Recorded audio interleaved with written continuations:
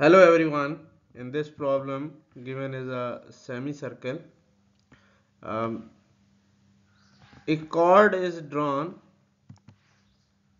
This chord is drawn. This chord is parallel to the diameter of the semicircle and it has length is equal to 40 units.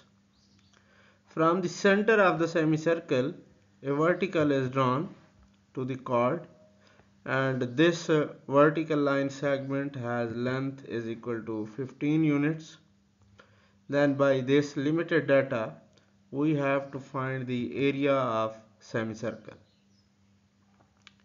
Before moving towards the solution, it is mandatory to mention that figure is not 100% true to the scale.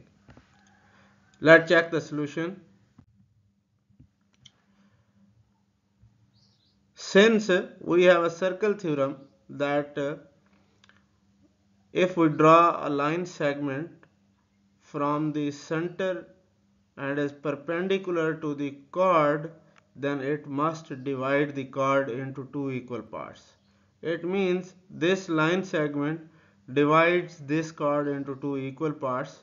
Thus this length and this length are 20 units each. And definitely this chord is perpendicular, so this angle is of 90 degree. If we draw a line segment from the center to this particular point, this line segment is actually the radius of the semicircle, and let we denote it by uh, lowercase r. And from here we have a right triangle. This blue shaded figure is a right triangle. We can use Pythagorean theorem on this right triangle. According to Pythagorean theorem, r square is equal to 15 square plus 20 square, and from here r square is equal to 225 plus 400, and from here r square is 625. If we take square root on both sides, we will have r is equal to 25. We have just neglected the negative root as r is a length and length can never be negative. So r is 25 units.